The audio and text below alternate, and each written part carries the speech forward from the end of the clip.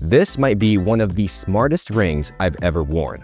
Over the past few days, I've been testing the Ultrahuman Ring AIR, tracking everything from my sleep and recovery to heart rate and stress. In this Ultrahuman Ring AIR review, I'll walk you through what it's like to actually live with this smart ring. Spoiler, there's more to it than meets the eye. If you're already curious, we've got an exclusive Ultrahuman Ring AIR discount just for you. Just use our code at checkout to get an additional discount off your Ultrahuman Ring AIR.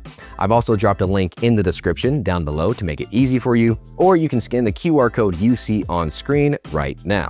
Before we get to the unboxing, I want to mention that I did not know my ring size at the time of ordering, and I didn't trust myself measuring my ring size using at-home methods. So I ordered the free ring sizing kit from Ultrahuman, and this came really fast. And then here are the different mock ring sizes. These are made of plastic. I am a size 9 with Ultrahuman, so it fits me very, very well, but I could also fit a size 10. So it was really nice that I was able to see the ring size and the colors before committing to my purchase. All right, now let's get on with the Ultrahuman Ring AIR unboxing.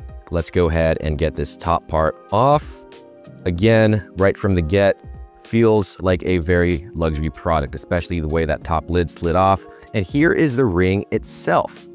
Wow, that feels incredibly lightweight. It feels like nothing. It genuinely does. It is so light, and it's so surprising how technology these days can fit so much into something so small and so light. But the way that that feels on my finger right off the bat feels exactly how it did on the ring sizing kit with the mock rings. So this feels great. I'm gonna put this to the side for a second as we dive in. It's how to charge your Ultrahuman Ring AIR, getting started, and a user manual. Next, oh, we got some stickers, which is nice. I love putting stickers on my water bottle. I love when brands include that. That's actually really, really cool. I appreciate that. Next, we have a little box that says Get Wired. I'm assuming in here is gonna be the USB-C cable for charging. Really good length. This is folded 3 times over, USB-C to USB-C on both ends. And that is gonna be for this USB-C magnetic charger for the ring. So at the back here, it says Ultrahuman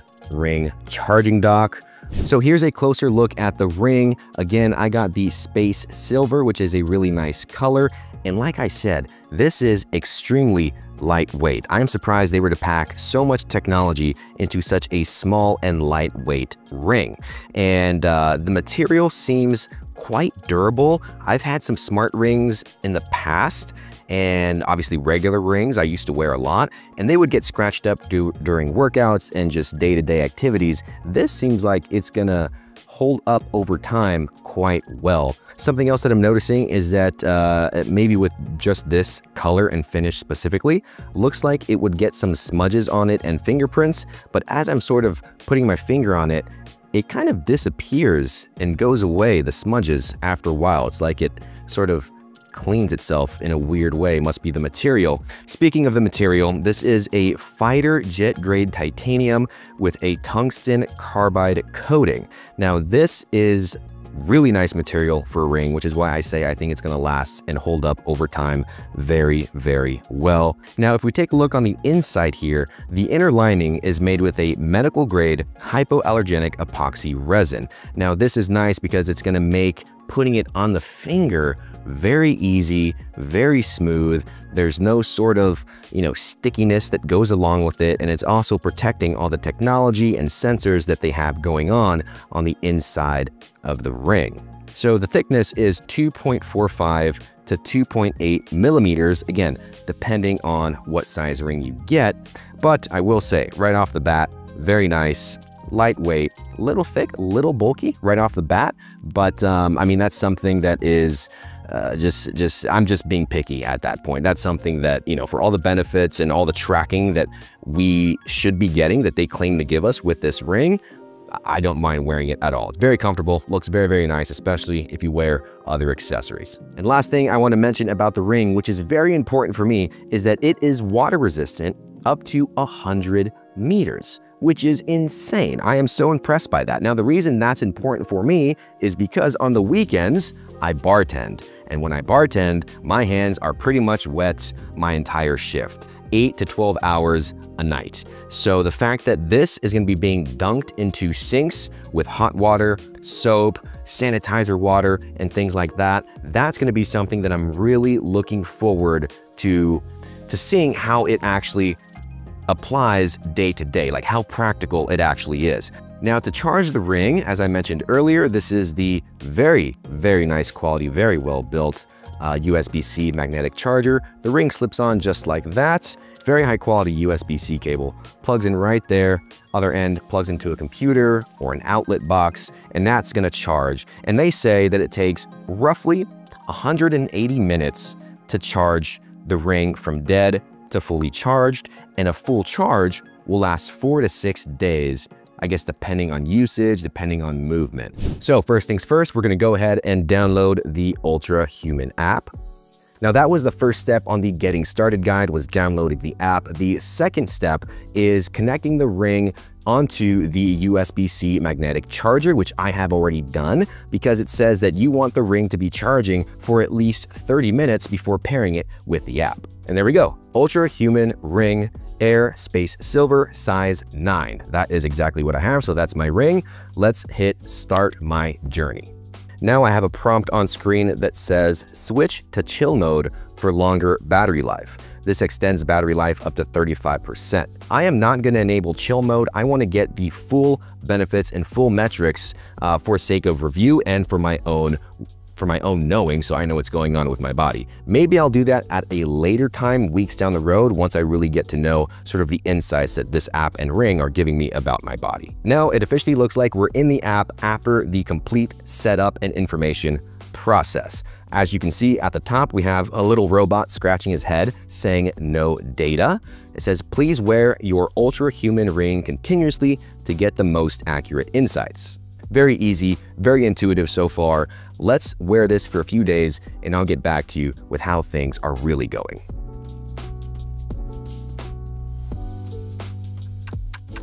Okay, so it's been a little over a weekend with the Ultrahuman Ring AIR, and I have some thoughts and experiences that I want to share with you guys. The first category I want to go over is comfort. I want to talk about how the ring felt during normal daytime use and regular daytime activities and sort of things that I do in my routine that you might do as well. So in all honesty, it's incredibly comfortable and you can barely tell it's there most of the time. Like I can't even think of a time where I was like, oh yeah, the ring is on, like let me, or felt it or anything like that. And if you're not used to wearing rings, then obviously that'll take some getting used to.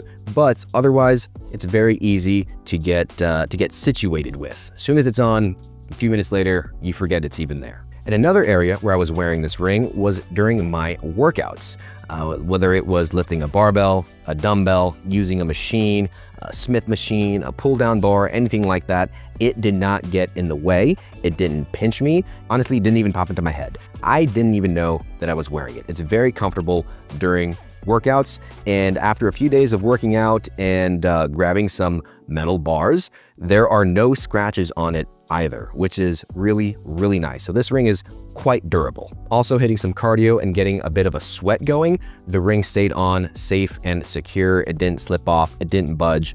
My size 9 ring fits me perfectly, so there was no issues there. Same goes while I was sleeping in my bed for the last few nights.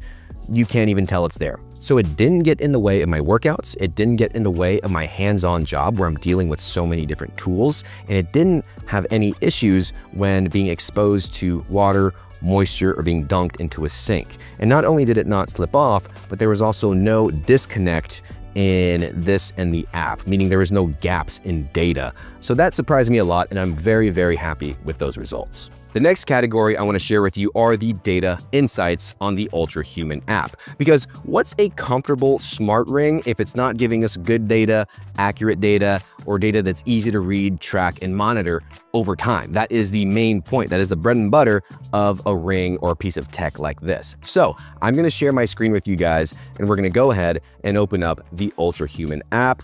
And this is the home screen. I'm going to go over it very briefly, my experience with it, and a couple key metrics that I find really interesting and that I have been paying attention to over the last few days. Now, the first one, sleep monitoring. Now, as you can see, if I scroll down just a little bit on the home screen here, my sleep is in the red zone. I got a 58 on my sleep score. As you can see, it says I went to bed at 2:09 in the morning and woke up at 10:34 a.m. I got 5 hours and 5 minutes of sleep duration, and I got 3 full sleep cycles. But there's more to this. I did not wake up at 10:34 this morning. Let me go ahead and click into the sleep section, and we're gonna get a better view here. If we scroll down a little bit, these are all the contributors to the sleep index score. Sleep efficiency, my temperature, restfulness, total sleep, heart rate drop, timing, and restoration time. Now, here's what's interesting though, is it says total time in bed, 8 hours, 25 minutes. I actually woke up at 6 something in the morning, took my kid to school, had breakfast, did all that, came back home, and then took about a 2-hour nap. So if I go back, and if we look at this white and gray line in the sleep section, there's a circle that says 2:09 a.m. and you can see the white thicker lines is when I was asleep. And then there's this big gap, and then at the end, there's more thick white lines which indicate sleep. That was my actual nighttime sleep, and then the little nap I had later in the morning. If you scroll down here, we have timestamps at the bottom. It says 2:09 a.m. You can see I was awake, light sleep, deep sleep. It's so cool that it gives you all these stages of sleep that you were in. And if we scroll down a bit, we can also see my heart rate throughout the entire night. We scroll down further, my heart rate variability, which I'm really interested in. And then we also have just some more information towards the bottom here, such as temperature and oxygen saturation and how many times I toss and turn during my sleep. So one thing I've noticed with the Ultrahuman app that I genuinely enjoy is that they are very direct when it comes to telling you that something you are doing is negatively impacting your health. Because sometimes we fall into routines and habits where we know we're not doing something that's optimal or best for our bodies or our minds, yet we still do it anyway. But when we have an app that is showing us, here's literally how your body is doing negatively, and these are going to be the potential repercussions of it, such as cognitive decline, more rapid aging, things like that, you go, oh my God, I should really try and fix some things. And then you can go in here and it'll tell you how to fix those things. Now, back on the homepage here, another metric I want to share with you guys is the dynamic recovery. And one thing I want to note really quick is with the app, even as someone as tech savvy and who is interested in health and wellness like myself, there is some terminology in here that I simply do not understand. So there is a bit of a learning curve for the app, even for someone like me. However, on the plus side, they make it easy to understand and get to know the app if you take the time to tap around and play with it. So going back to my dynamic recovery score, what does that mean? Let's go ahead and click on that. As you can see, there is a little information icon on the top right corner. If I tap that, it says recovery score. The recovery score indicates your overall state of well-being. It depends on markers like resting heart rate, HRV, temperature, sleep quality, movement, and recovery. So basically, it's sort of like a score to tell you how much you are ready to take on for the day based off of your sleep, your temperature, your heart rate variability, and all these different things. And you scroll down and it's giving you all that information. And as you can see, most things are in the green for me, today at least, right? The only thing that's red is my sleep index, which we just talked about. I obviously got very bad sleep last night. And my resting heart rate says elevated but within range. If I click on resting heart rate, it's going to show me a little bit more information there, and it's going to give me tips on how to improve resting heart rate, which is really cool.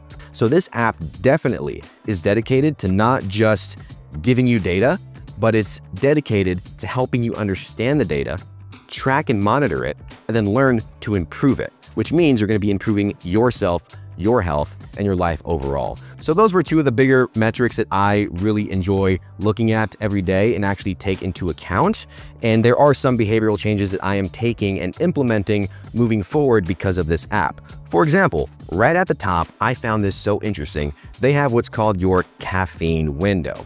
And if you can see right now, it's about 13:11 or 1:11 p.m.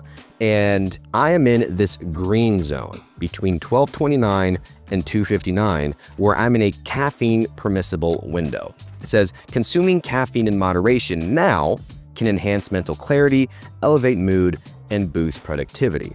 And then after this, there is a red zone where it's telling me that I should not have caffeine after 2:59 or 3 p.m. in the afternoon, because that could then start disrupting my sleep or keep me up later in the evening when my body should be starting to wind down. And that yellow zone to the left of the graph is the first maybe 60 minutes to a couple hours after waking up. When you can have caffeine, it's probably okay. That's why it's in the yellow zone, but you probably shouldn't. Look how many information icons there are. There's one at the top for caffeine permissible window, there's one for the graph, and then there's one for caffeinated beverages. And again, there's other things on the homepage here that I'm not gonna get as in-depth on, such as movement, to tell you how many steps that you've taken throughout the day, total calories, activity time.